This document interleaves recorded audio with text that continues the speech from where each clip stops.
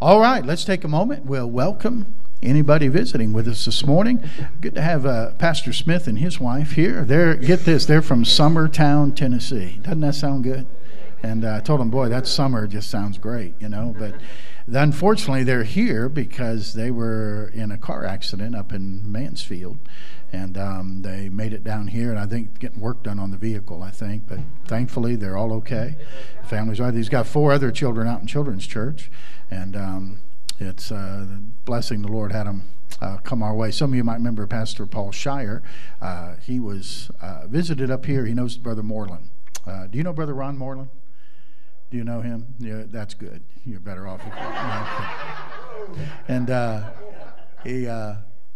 Brother Shire called me and said he had a preacher friend in town, got kind of stranded here with being in an accident. At first he told me, you know how those southern drivers are, they don't know how to drive up north. And he said, nah, the truth is an Ohio driver hit him. I said, well, that's true. So it's good to have you this morning, though, my friend. Glad you're here today. And then right behind him, this is Nathaniel. He's from Columbus here and lives in the same building as Quentin. And good to have you this morning, Nathaniel. Thank you for being in the service today. The usher will hand you a visitor's card if he hasn't already, and we want you to fill that out for us. He's moving towards you right now, I'm sure. There you go. Thank you. All right. You can give one to the preacher there, too, because it's got a free pin on it, man. Anything free you take, all right? So fill that out. We'll have a record of your visit with us this morning. We're glad you're here today.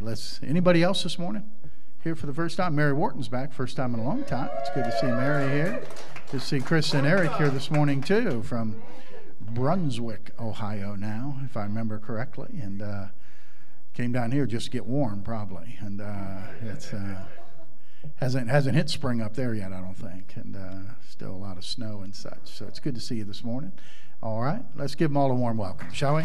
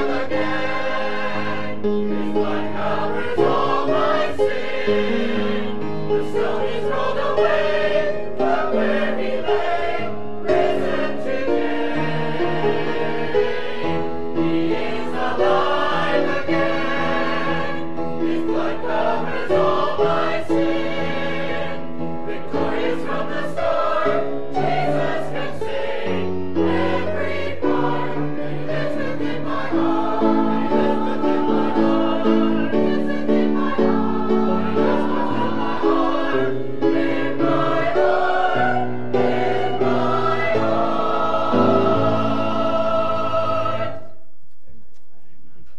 305 together. 305. Praise him, Jesus, our blessed Redeemer. 305. Let's sing all three verses together. Praise him, Jesus, our blessed Redeemer. Sing, oh, worth his wonderful love proclaim. Hail him, highest archangels in glory. Strength and honor give to his holy name. Like a shepherd, Jesus will guard his children. In his arms he carries them all day long. Praise him, tell of his excellent greatness. Praise him, ever in joyful song. Praise him, Jesus, our blessed Redeemer. For our sins he suffered and bled and died. He, our rock, our hope of eternal salvation. Hail him, Jesus the crucified. Sound his praises, Jesus who bore our sorrows. Love unbounded, wonderful, deep and strong. Praise him, tell of his excellent greatness. Praise him, ever in joyful song. Praise him, Jesus, our blessed Redeemer. Heavenly portals loud with hosannas ring. Jesus, Savior, reigneth forever and ever. Crown him, prophet and priest and king. Coming over the world victorious, power and glory unto the Lord belong. Praise him, tell of his excellent greatness. Praise him, ever in joyful song. Good singing this morning. Let's turn back to 228 together. 228. A wonderful Savior is Jesus, my Lord, a wonderful Savior to me. 228, he hideth my soul. Let's all stand together one more time as we sing on that verse together. A wonderful Savior is Jesus, my Lord, a wonderful Savior to me. He hideth my soul in the cleft of the rock, where rivers of pleasure I see. He hideth my soul in the cleft of the rock, that shadows a dry, thirsty land. He hideth my life in the depths of his love, and covers me there with his hand, and covers me there with his hand. A wonderful Savior is Jesus, my Lord. He taketh my burden away. He holdeth me up, and I shall not be moved. He giveth me strength at my day. He hideth my soul in the cleft of the rock, that shadows a dry, thirsty land. He hideth my life in the depths of his love, and covers me there with his hand, and covers me there with his hand. Amen. greet one another, make somebody feel welcome, especially our guests. We'll come back and sing that last stanza together.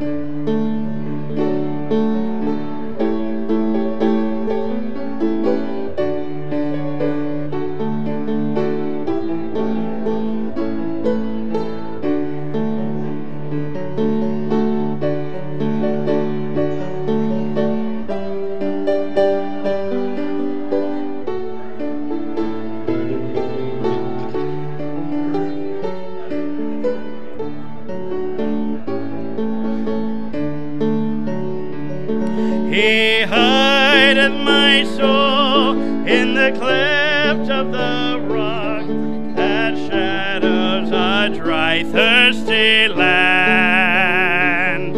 He hideth my life in the depths of his love and covers me there with his hand, and covers me there with his hand. Let's sing that last together. When clothed in his brightness, transported I rise to meet him in clouds of the sky. On that last, when clothed in his brightness,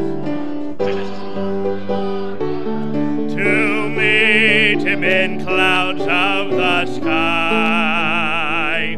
His perfect salvation, his wonderful love, I'll shout with a million on high. He hideth my soul in the cleft of the rock that shadows a dry, thirsty land. He hideth my life in the depths of his love and covers me there with his hand, and covers me there with his hand. Everybody said? Amen. Be seated if you will. Ushers will come and they'll get our offering now. By the way, a great 3-on-3 tournament yesterday over at the Y for the teenagers, and had good participation, and had 2 young men accept Christ as their Savior yesterday. And so that was a good time, and appreciate all those who helped out with that. Tonight, the teens will be having their nachos and cheese and something to drink after the service tonight, so you can have your church service and a snack all in one, all right? So that'll be after the service tonight, so make a note of that if you would, please. All right, let's pray and ask God's blessing on our offering today. Brother Limke, why don't you lead us in our prayer?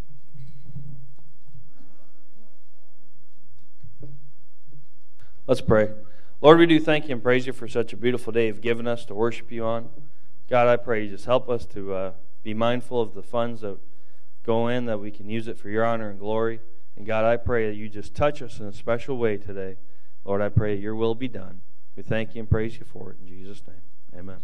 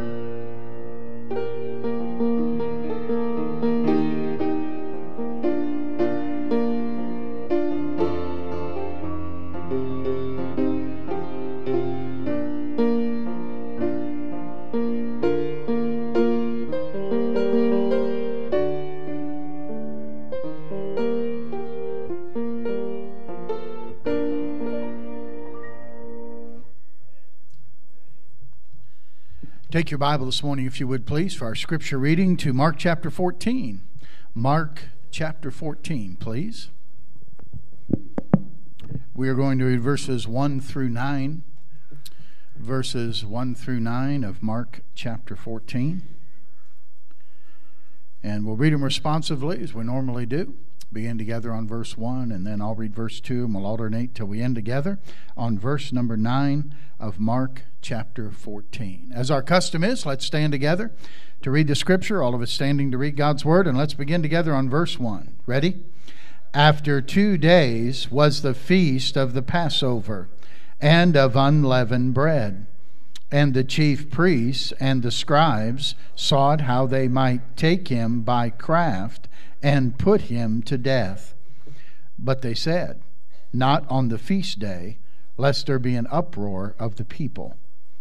And being in Bethany, in the house of Simon the leper, as he sat at meat, there came a woman having an alabaster box of ointment of spikenard, very precious. And she brake the box and poured it on his head. And there were some that had indignation within themselves, and said, why was this waste of the ointment made? For it might have been sold for more than 300 pence, and have been given to the poor. And they murmured against her. And Jesus said, let her alone. Why trouble ye her? She hath wrought a good work on me. For ye have the poor with you always, and whomsoever ye will, ye may do them good. But me ye have not always. She hath done what she could.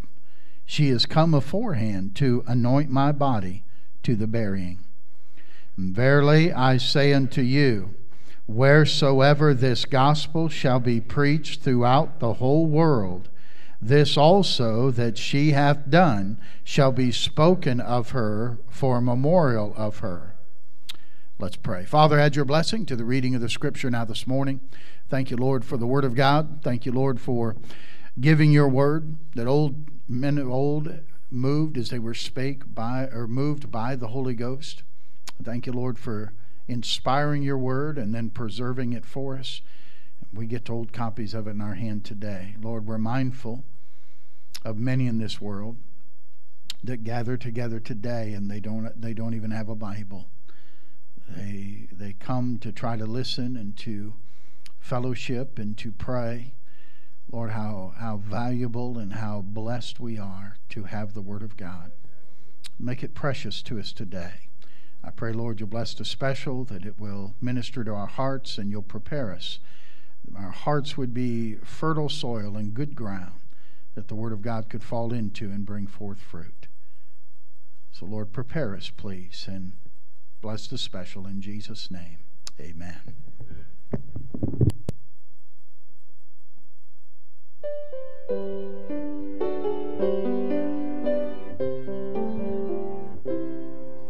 There are things as we travel this earth's shifting sands that transcend all the reason of man.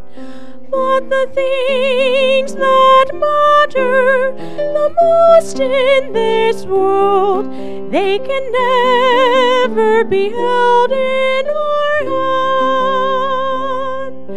I believe in a hill called Mount Calvary. I believe whatever the cost, and when time has surrendered and earth is no more, I'll still cling to the old rugged cross. I believe that the Christ who was slain on the cross has the power to change lives today. For he changed me completely, a new life is mine. That is why by the cross I will stand. I believe that this life with its great mysteries surely someday will come to an end. But faith will conquer the darkness and death, and will lead me at last to my friend. I believe in a hill called Mount Calvary. I believe whatever the cost. And when time has surrendered and earth is no more, I'll still cling to the old rugged cross. And when time has surrendered and earth is no more, I'll still cling to the old rugged cross.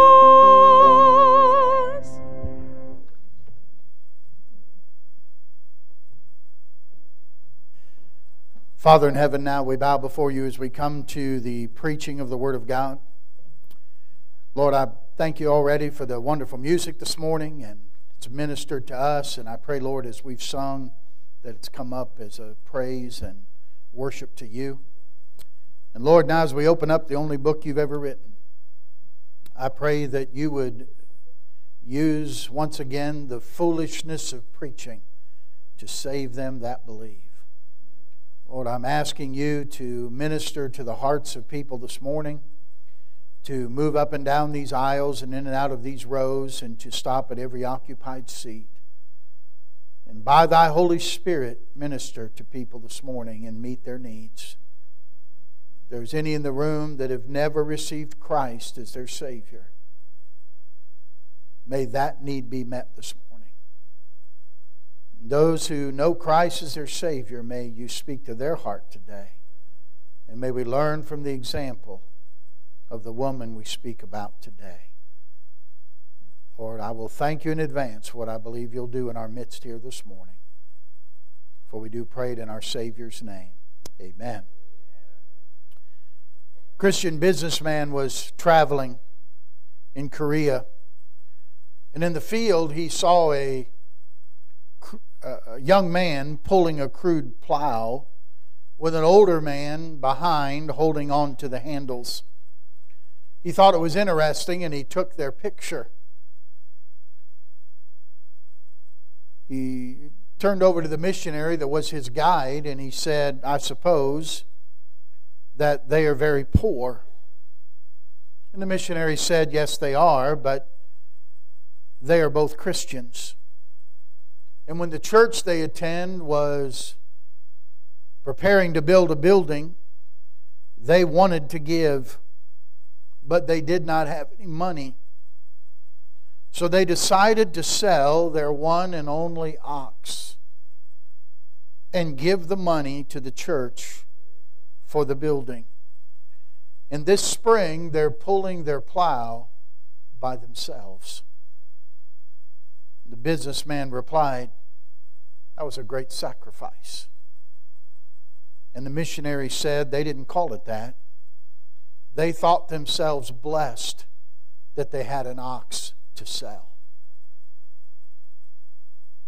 The text we read today in Mark 14 talks about great sacrifice. Jesus is on his way to Calvary. He'll be there in just a few days.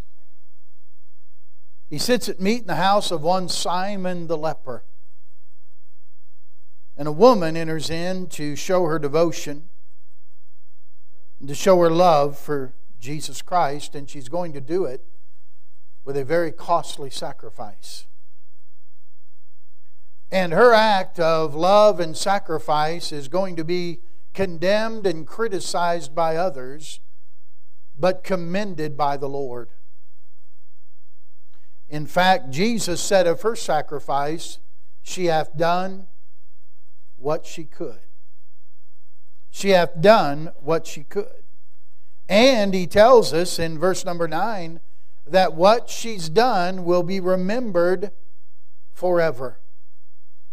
And I would say the fact that we're still remembering it 2,000 years later is a testimony to that. And I want to speak to you this morning on that subject. She hath done what she could. And I would submit to you, this woman did what she could in the area of sacrifice. Notice verse number 3. And being in Bethany in the house of Simon the leper, as he sat at meat, there come a woman having an alabaster box of ointment of spikenard, very precious. And she brake the box and poured it on his head. And there were some that had indignation within themselves and said, why was this waste of ointment made? Sacrifice is to devote with loss for the sake of obtaining something. To devote with loss for the sake of obtaining something. She broke a box of precious ointment and poured it on the feet of Jesus. That perfume or ointment, the Bible tells us, was valued at about 300 pence. A pence was a day's wage. So you figure this ointment that she had was probably about a year's salary. Think about that. The ointment that they're speaking of here was mainly from a plant in India that people would literally save a lifetime to be able to purchase, that they would use for their burial. One of the spices and ointments that they would anoint the body with. And this woman takes it and breaks it and pours it out on the feet of Jesus. Not some of it, but all of it. She gave all she had for God's glory. Let me ask you a question this morning. Have you ever broken your alabaster box for Him?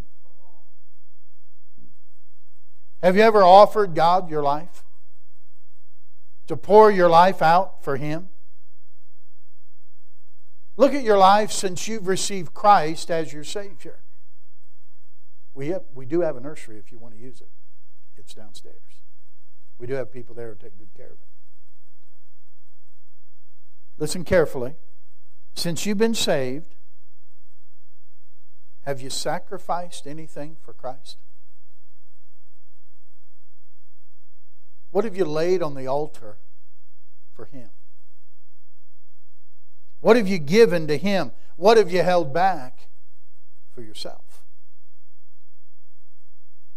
Are you kind of like when God told David go offer a sacrifice and told him where to go, the threshing floor of Araunah the Jebusite, to stay a plague that was coming? And when he went to Araunah's place, Araunah knew that God told him to come, and you know what he said? He said, here's the oxen, here's the wood, here's everything you need to sacrifice. And David said, no, I'm going to buy it from you. No, you're not going to buy it from me. I'm giving it to you. David said, how can I sacrifice unto the Lord my God that which costs me nothing? It's no sacrifice. And David said, I'm not going to sacrifice unto God that which costs me nothing. Then it's no sacrifice. What have you sacrificed for God? Can the Lord look at your life and say, he or she hath done what he or she could? Would He look at you and say he hath done what he could? Would He look at you and say she hath done what she could in the area of sacrifice? I believe also she did what she could in the area of service. Notice verse number 8. Jesus gives her these words, she hath done what she could. She is come aforehand to anoint my body to the burying. When he said she's done what she could, what he means was she's done everything in her power to do. I'm sure there were things she could not do, but there was something she could do. And what she could do, she did do. Oh, they criticized her. Why was this waste of the ointment made? Now we know from another passage, the one who led that charge was somebody named Judas. And he said so because he held the bag and he was a thief. Because he would have liked to have had that money. And so they were indignant. And let me make sure you understand, when you decide that I want to sacrifice for the Lord and I'm going to give up something of value for someone who I value more. And when you decide I'm going to serve Jesus Christ and I'm going to give Him everything, I'm going to do what I can do, there'll always be people to criticize. There'll always be people who want to do far less, who will tell you, you don't need to do that. You don't need to be in church Sunday morning and Sunday night and Wednesday night. And you don't need to read your Bible every day, or you don't need to be separate from the world. There'll always be somebody who will be indignant at your sacrifice and want to criticize you. That kind of service just isn't necessary. But when they talk that way and they get indignant, just remind yourself who led that charge when Mary gave it all she had. It was the fellow named Judas.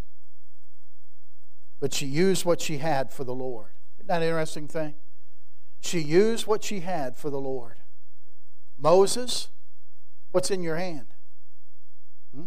A rod. Throw it on the ground. Became a serpent. That would have been freaky enough until the Lord says, pick it up. I said, buddy, I would have been close enough to pick it up. Pick it up. But he picked it up and it became a rod again in his hand. Moses, by the way, God used that rod as a miraculous sign to make the people believe. Aaron and Hur held up the hands of Moses when he was weary, and they helped the Israelites win the battle. Gideon, God told him, go in your strength, and I'm going to use you to defeat the Midianites. Gideon did what he could. David, you can defeat Goliath with just a sling and a stone in your hand. Oh, they tried to put the armor on him. Remember the armor of Saul? Oh, it's too big and too bulky and too awkward. And David said, I don't need this. Man, I just have a stone and a sling. But listen, God has these stones and these slings. And God used them to defeat Goliath. The widow of Zarephath, who God fed out of that little meal of oil and meal in the barrel that she had, and fed her for many, many, many months. But that never happened until she gave what she had to Elijah. And then God multiplied it. You see, the little slave girl told her master, her mistress, who she served, how Naaman could be healed of his leprosy. She did what she could. Those friends who had the paralyzed man and wanted to get him to Jesus, and remember they came to where Jesus was, and there was such a big crowd they couldn't get close. And so they went up the side steps to the roof, and they began to tear the roof of the house up. Don't you think they got criticized? Huh? First of all, hey, no cuts. No cutting in line. Hey, the line's back here. They just went right by everybody and climbed up on the roof. And you imagine being inside the house as the debris begins to fall. Don't you think people have tried to tell them, cut it out? That's not necessary. Oh, yes, it is. We want to get our friend to Jesus. And when they got a hole big enough to let him down through, the Bible says Jesus looked up and He saw their faith. And He healed the man of his disease and forgave him of his sins. The little boy gave his lunch to Jesus. He fed 5,000 men besides women and children. Why? Because the little boy said, I'll do what I can. I'll do what I can. God does amazing things with people who just will do what they could do. The widow could give 2 mites. And she was praised by Jesus as the greatest giver there ever was. Peter lent his boat to Jesus to teach out of, and He blessed him with an abundant catch of fish. When Jesus came to the grave of Lazarus, What did He ask the people to do? You know what He asked them to do? Roll the stone away. And so they did what they could. And when they rolled the stone away, Jesus said, Lazarus, come forth. Hey, and Lazarus came out of the grave. It's amazing what God will do when we do what we ought to do and what we could do. You see, the people that in a little bit here, Jesus will be ready to make the triumphal trip into Jerusalem, and He'll ride on a young colt, a young donkey. You remember the story? He tells His disciples, you go in here and you go to this certain location, you're going to find Him tied up right there. And when the owner comes out and asks you, hey, what are you doing? You tell him the Lord has need of him. And that's exactly what transpired. The Lord needs him, and they said, okay. Already been worked out. And listen, I don't know what else they had. I don't know what else they could do, but I know they did what they could do. And Jesus rode their donkey into Jerusalem as the crowd shouted, Hosanna. You see, they all saw an opportunity for service. Are you listening? They all saw an opportunity to be used by God, and they took it.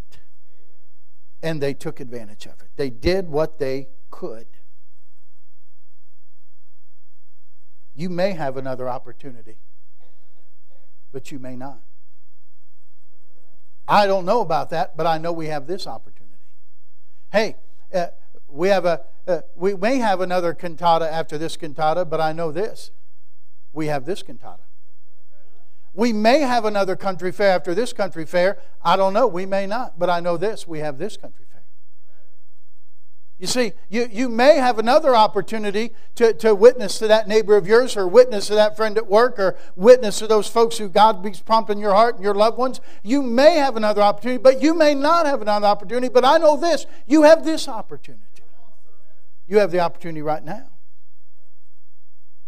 You may have other opportunities to serve in the nursery, or to help in a children's church, or to clean the building, or to sing in the choir. You may not. You may have the opportunity. You may not have another opportunity. But I know this. You have this opportunity. What are you doing with what you have? Are you doing what you could? You know, I think Satan's favorite tool to keep people from getting saved is not to tell them the Bible's not true, or the gospel's not true, or Christ didn't die for you. I think the devil is fine with people believing all that. I think they listen to you and they'll say, yes, I know I'm a sinner. I know I'm going to die and go to hell. I know Christ died for my sins. I know I need to receive Him as my Savior. Just not now. Not now. I'm not ready. And that's why the Bible emphasizes, how many times does the Bible emphasize, now is the accepted time. Behold, today is the day of salvation. Boast not thyself of tomorrow. Thou knowest not what a day may bring forth. And we know that now, boy, we urge upon people, man, don't put off salvation. I believe hell is full of people who fully intended to be saved. And they died lost. They died without Christ. But listen carefully. We who can press upon others the urgency and the importance of getting saved now. When the Holy Spirit of God comes to us and tells us about an area of service, an area that we ought to be serving God, we say, tomorrow. Tomorrow.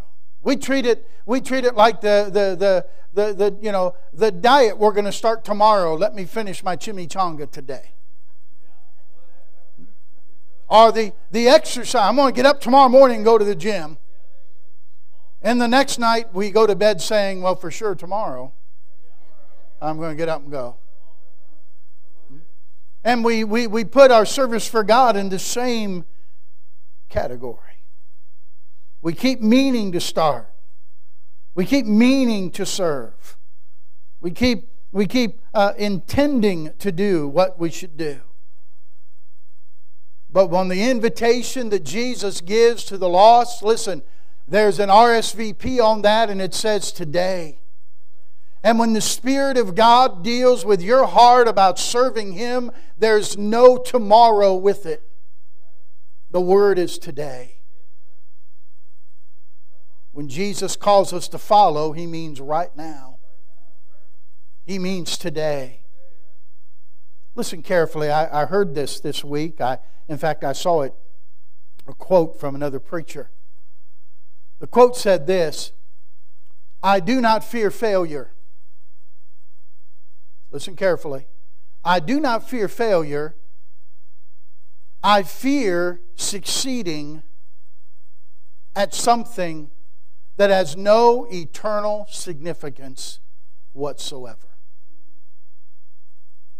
I don't fear failure. I fear succeeding at something that has no eternal significance whatsoever. Spend my life to where people look and say, wow, what a success. And yet stand before God and God's saying, what a failure. Because nothing you did was of any eternal significance. My friend, only one life, so soon it will pass. And only what's done for Christ will last. There's no sacrifice too great for me to make for Him. Let me talk about two men. The first man I'll talk about is Howard Hughes. How many familiar with that name? Howard Hughes. Some of the younger people wouldn't know. Howard Hughes was a multi-millionaire. But his last years were spent in isolation, hidden on the top floor of the Xanadu Hotel in the Bahamas.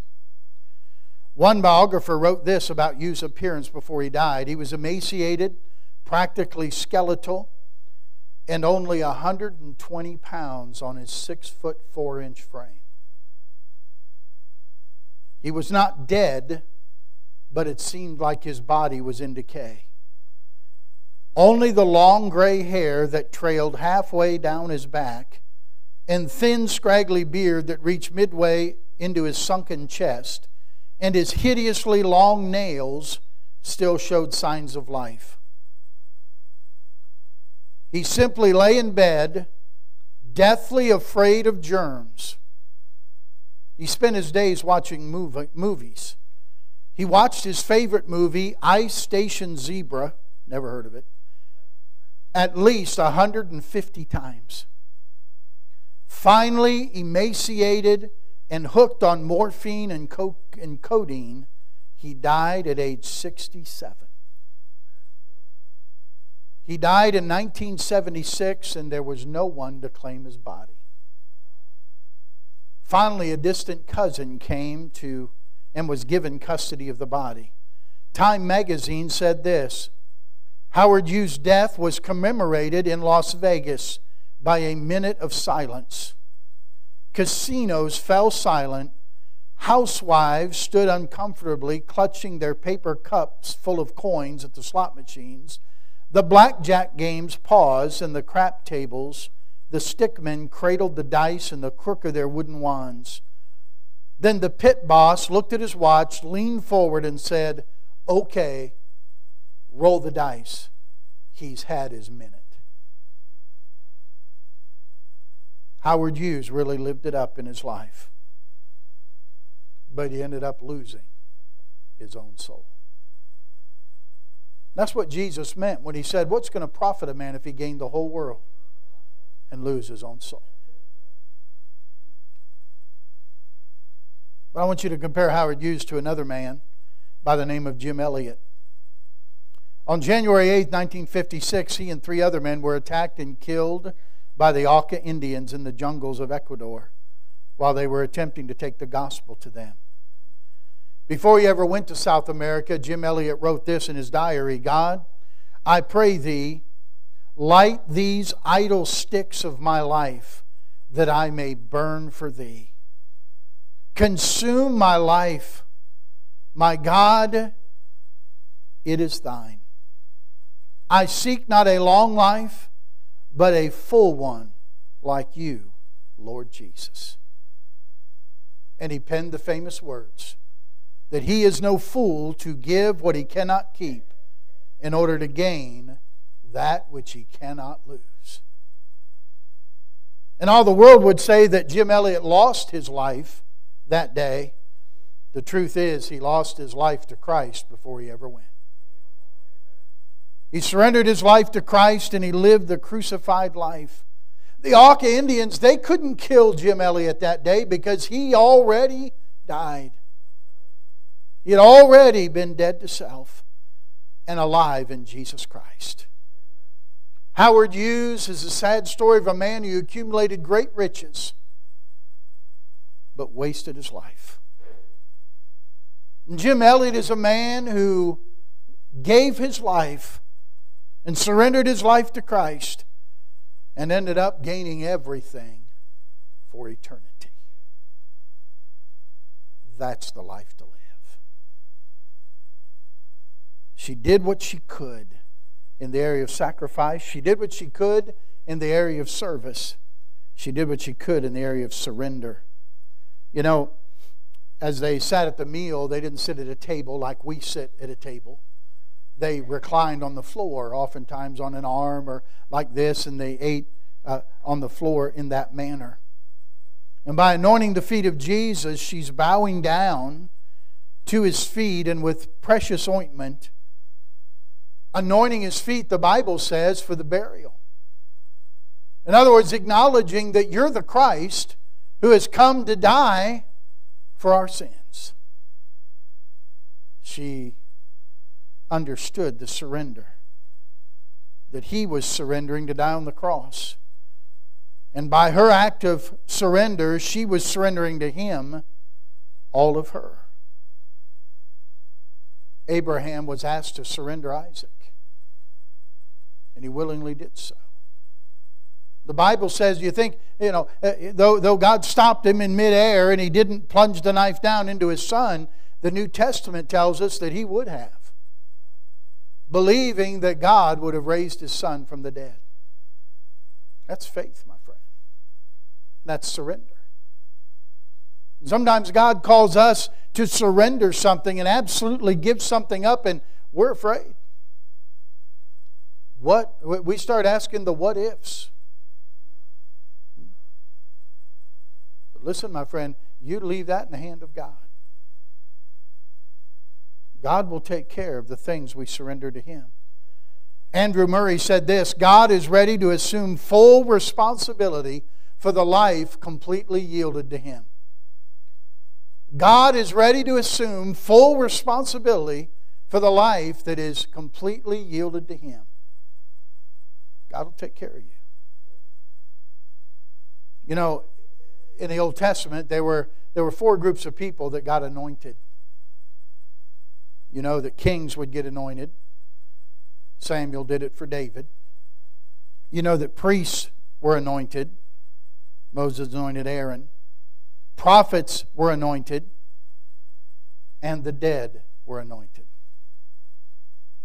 And we understand Jesus was all of those. Is He the king? Yeah, He's the King of kings and the Lord of lords. Is He the priest? Yes, He's our great high priest, the Bible says. Is He a prophet? Yes, He's a prophet, and yet more than a prophet. And He's dead, but He's not dead today. He's alive because up from the grave He arose. He died on the cross for our sins, but He didn't stay dead. That's why, hey, you have a cross, but if you still got Jesus on the cross, you got the wrong thing going on there. Jesus is not on the cross anymore. He went in the tomb. Hey, if you want to wear the symbol, wear an empty tomb. He's not there. He's risen. And He's at the right hand of the Father interceding for us. You get to the point of surrender where He is everything and we are nothing.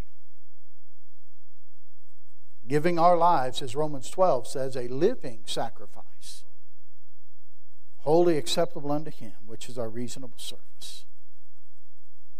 Let me ask you a question. Can God extract every last drop out of your life that He desires? Are you putting all your energies and all your effort into a life that has no eternal significance whatsoever?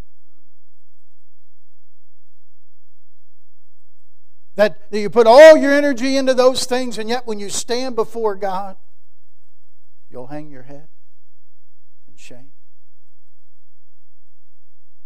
For all the effort and energy put into other things that don't matter in eternity, they're wood, hay, and stubble. And yet they demanded so much of our time, so much of our energies, and we had so little that we're willing to give to God. D.L. Moody was a great evangelist of the 1800s. It is said that D.L. Moody had 2 million converts. 1 million in Europe and 1 million in America. And a man who only lived to be 62 years of age. Greatly used of God, and didn't have a great education. In fact, it was said that he butchered the king's English. God used D.L. Moody in a great way. And when asked about what do you think is the secret to your success, D.L. Moody said, I heard one day, he said, I'm only one, but I am one. And I cannot do everything, but I can do something. And what I ought to do, and what I can do, by the grace of God, I will do. And he did. You say, well, I can't do everything. No, you can't, but you can do something.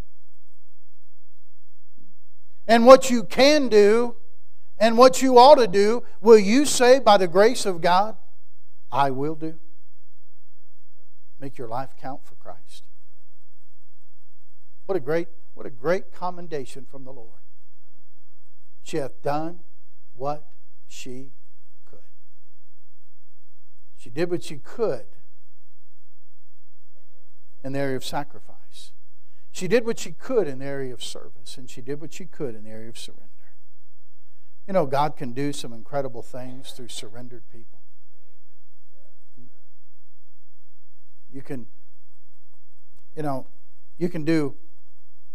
People can do incredible things with just a writing instrument. Any artists in the room?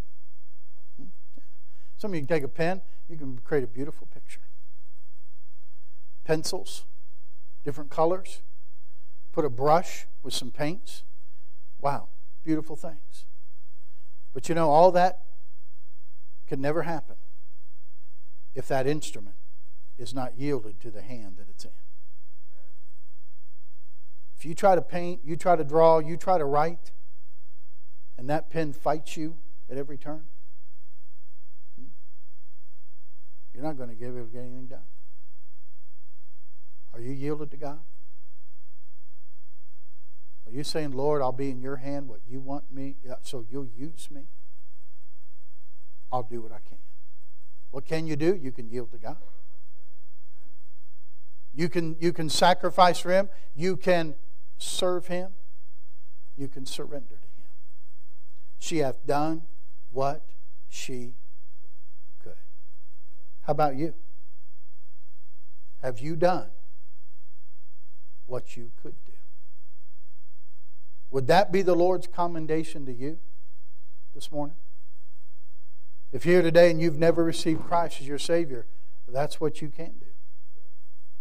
Because I got good news for you. He's here this morning. And if you'll come to Him, He will in no wise cast you out. He'll receive you just as you are and give you the gift of eternal life. Let's bow for prayer, shall we? Father, take the truth now this morning. Thank you, Lord, for your goodness to us. Thank you, Father, for putting this example of this woman in the Scripture. She hath done what she could. Thank you, Lord, for her example to us. Lord, my heart is burdened this morning. And I don't know, none of us know the day or the hour of your return. We don't know when you'll come back. But I know we're closer than we ever have been.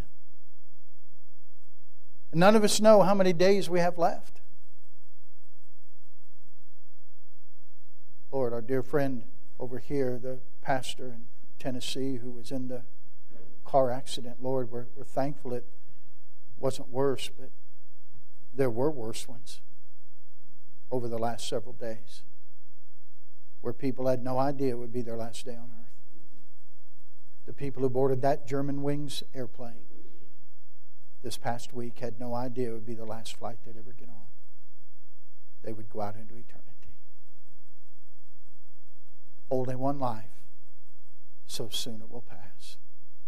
Only what's done for Christ will last. Help us not to succeed at things that will have no eternal significance whatsoever. Help us to do what we can for Thee. Help us, please. Heads are bowed and eyes are closed. I'm going to finish the prayer in just a moment. We'll have our invitation this morning. I wonder this morning how many folks in the room would say, Pastor, there's a time in my life when I knew I was a sinner and I knew that I needed a Savior and I knew Jesus was the Savior I needed. And Pastor, I know for sure that I have eternal life and that I'm on my way to heaven. I know Jesus Christ is my Savior. Here's my hand as a testimony. Will you slip it up for a moment that I may see it? I know that I'm saved. All right, you may put it down. Is there anybody here this morning who would say, Pastor, I don't know for sure if I died that I'd go to heaven. I don't know that I've ever really been saved. Would you let me pray for you this morning? Won't embarrass you, I won't call you out, but I'll pray for you. Would you slip your hand up and say, Pastor, pray for me? Pray for me, Pastor. I think I saw everybody's hand go up a minute ago. Then the question today, Christian, is, have you done what you could? Have you done what you could in the area of sacrifice? Have you done what you could in the area of service? Have you done what you could in the area of surrender?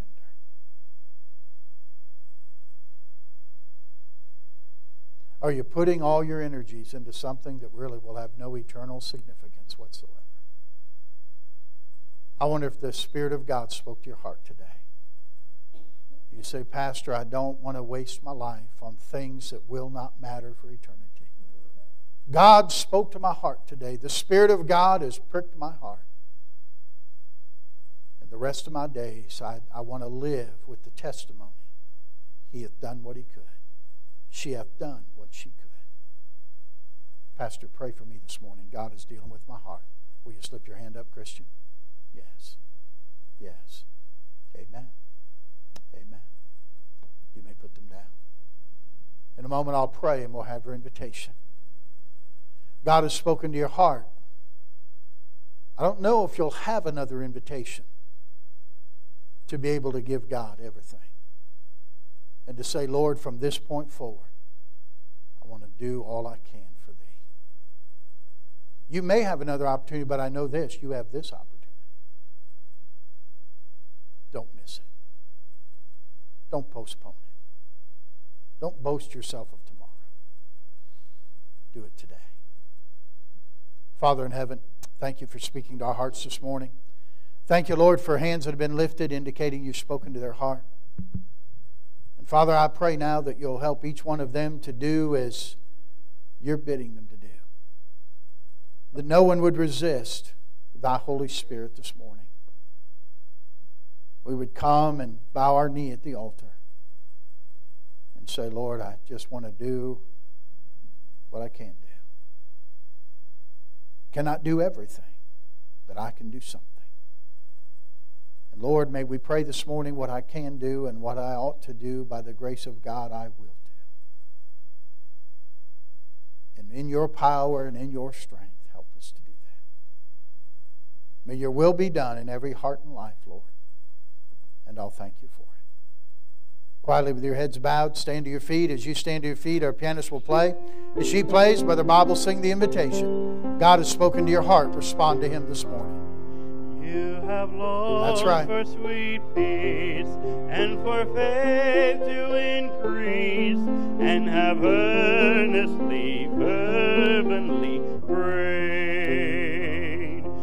but you cannot have rest or be perfectly blessed until all on the altar is laid. Is your all on the altar of sacrifice laid? Your heart does the Spirit control? You can only be blessed and have peace and sweet rest as you yield Him your body and soul. Would you walk with the Lord in the light of His word and have peace and contentment always? You must do His sweet will to be free from all ill. On the altar your all you must lay. Is your all on the altar of sacrifice laid? Your heart does the Spirit control? You can only be blessed and have peace and sweet rest as you yield Him your body and soul.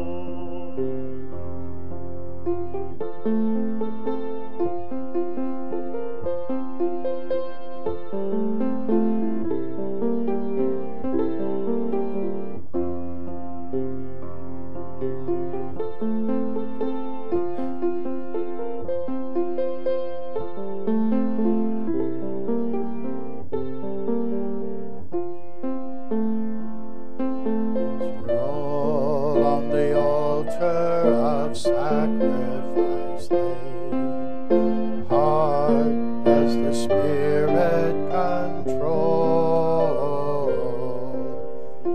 Only be blessed and have peace and sweet rest as you yield Him your body and soul.